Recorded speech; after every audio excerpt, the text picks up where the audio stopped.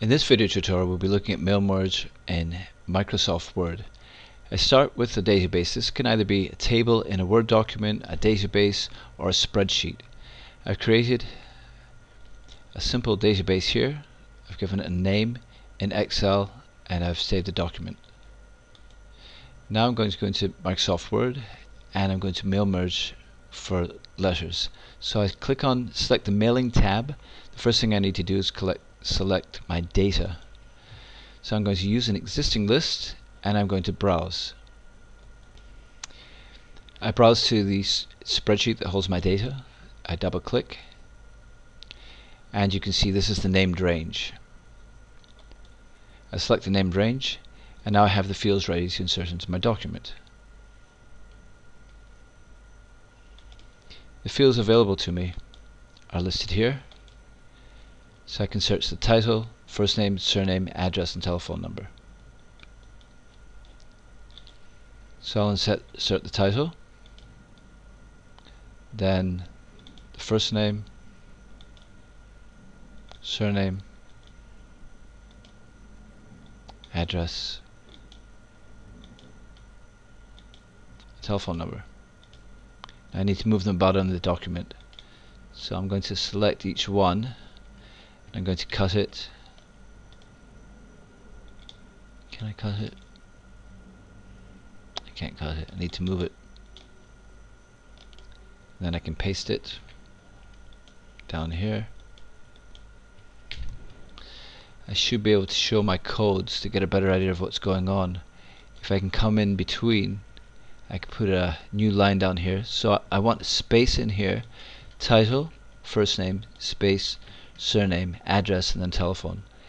And if I look at mailing, now what I can do is I can preview the results and the field is replaced by the data, and I have several records and I can move through in this fashion to see the different records.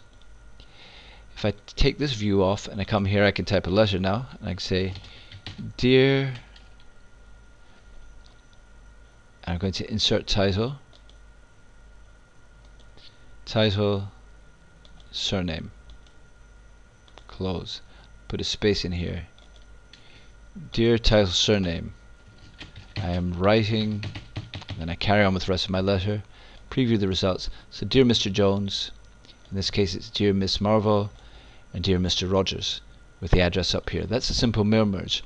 Once it's looking correct here, I have my letter laid out, I can finish a merge. I have some options here, and I'm going to send it rather than straight to the printer. I'm going to send it to individual documents for checking. And I do that, and I'm going to do all. And now I'll have 3 documents. I have a letter to Mr. Jones, I have a page to Miss Marvel, and a third page to Mr. Buck Rogers. So I have 3 letters now that I can send out, and it's merged the contents of the letter with the fields from the database. Now I'll make some mailing labels. They're built-in mailing labels, but I'm going to make the labels myself. First of all, I'm going to insert table, and perhaps I want my labels to be this large, and I'll enter some fields such as name, address, and telephone. And I'll start with 1. So I'll tab over and I go to mailings. I insert my field as before, so let me insert all my fields. Once I get it the way I want it, and I can of course play with formatting, increase the font style, change the font style, I want to look at rules, and I'm going to look for next record. So I add next record. Now with next record in here, I copy everything, I highlight it all, I copy and paste it, and paste it, and paste it. Now normally I would format the letter more, but if I merge this, then I should see several pieces of data on the same page, rather than with the other one I had them on separate pages. And if I finish and merge this to a new document, I should have one document with my mailing labels on it. And that was facilitated by, keeping them on the same page was facilitated by the code on this page, the code next record.